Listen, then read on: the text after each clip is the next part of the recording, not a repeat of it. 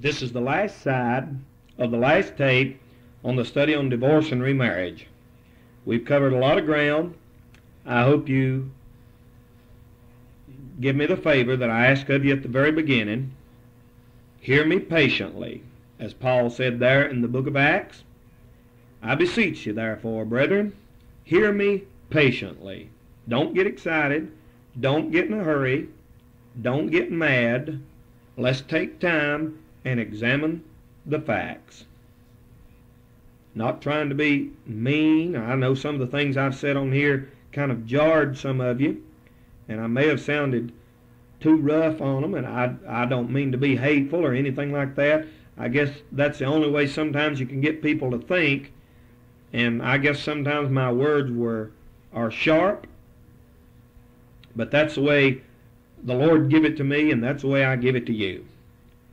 Now, in closing, we based our reasoning on 4 things: on the Scripture, on common sense, on the testimony of church history, and the evidence of God's blessings, and power and presence of Holy Spirit on many, many of His servants in their second marriage.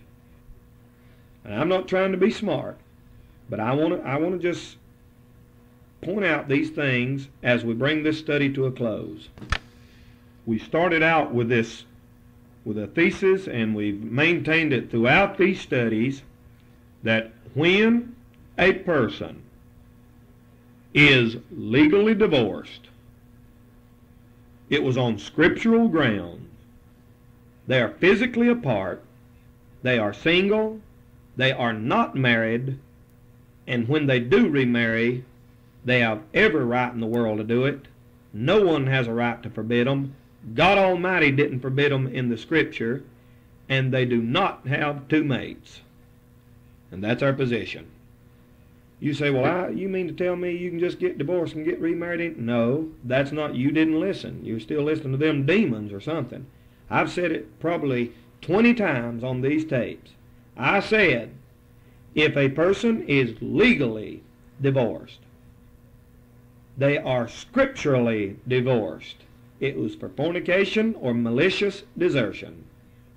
They are physically apart. They are free in the eyes of God Almighty. They are free in the eyes of the state. They are single. They are not married. It is the same in their situation as if their unfaithful mate had died, and they have just as much right to remarry as any teenager in your church or my church that I belong to. And they have a right to enter into that marriage with the blessings of God upon them, and they would in fact be the husband of one wife or the wife of one husband when they do. That's our position.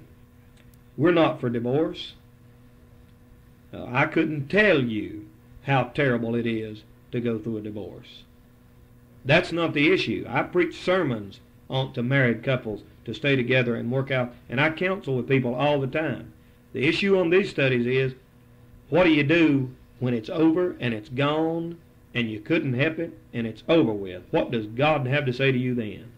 And I've told you on these tapes. Now I'll tell you what I'm going to do. And only reason I'm doing this is to get you to think. And you preachers out there, I want to make you a challenge and an offer. I'll give $1,000 cash.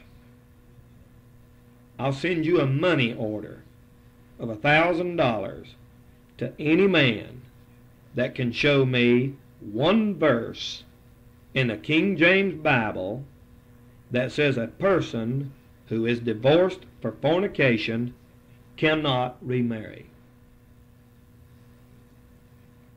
You want to hear it again?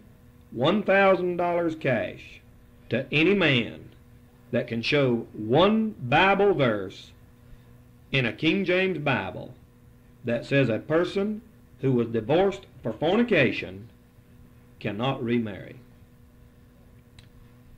Here's another one.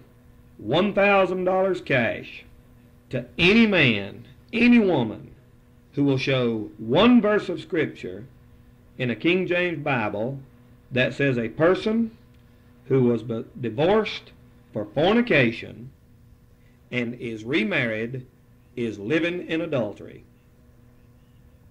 You say over there in Romans 7, oh, you're wasting your time.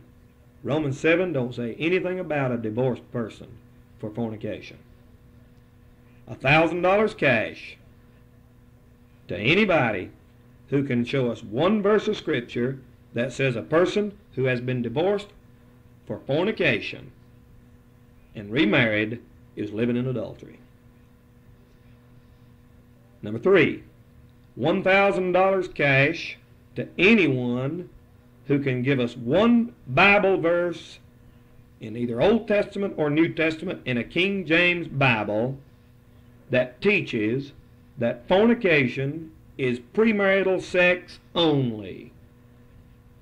I'll say it again. $1,000 cash. And you could use $1,000, couldn't you? I mean, some of you preachers that go around preaching this so hard at all these meetings, where's the Scripture? Let's hear it. I'll send you $1,000 if you'll show us one Bible verse that says that fornication is only premarital sex. Number 4, $1,000 cash to any preacher, any teacher, any theologian, any professor, any doctor, any lawyer can give me one verse of Scripture in a King James Bible that says that a man who's been divorced for fornication and remarried has 2 living wives. Now, you ought to be able to come up with one verse that says that if you believe it and preach it hard as some of you fellas do. Now, you mean to tell me you believe something that you don't have one Bible verse to support? Now remember, the man who gets mad is the man that knows he's wrong. If you have the facts, you don't have to get mad. Truth stands on its own 2 feet. You say, well, preacher, ain't you scared to make offers like... No, I've read the Bible through. I've read the Bible through, I don't know how many times the Old Testament, probably close to 40 times in the New Testament, all the way through it. There are no verses that say those things.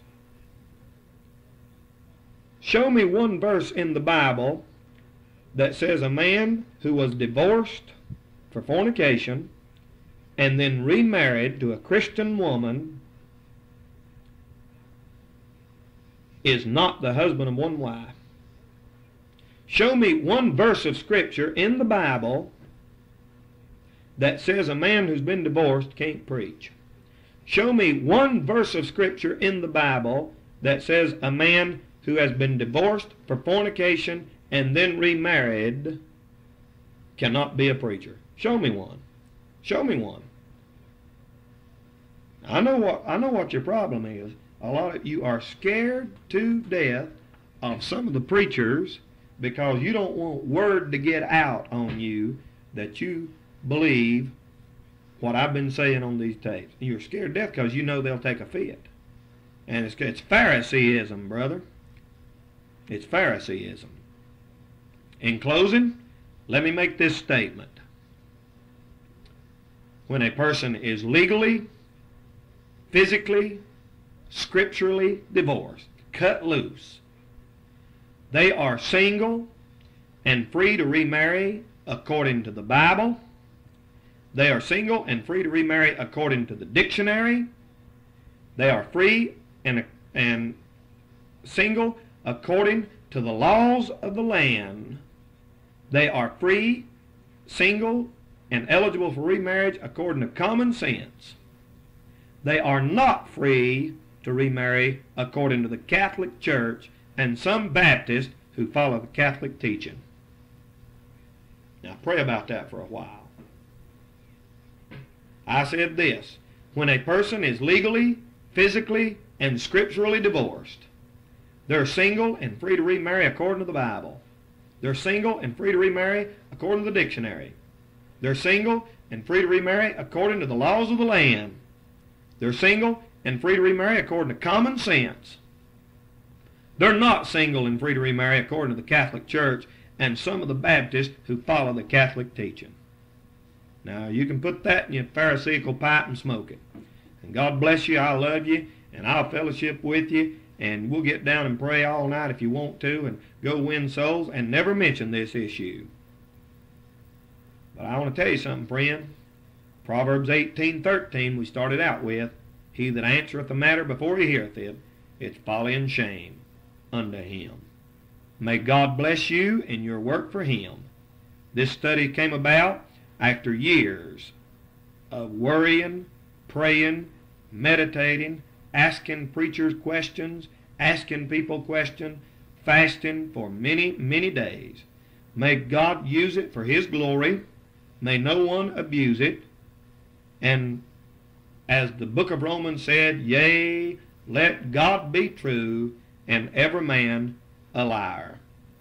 This is Danny Castle saying, may the Lord bless you, is my prayer.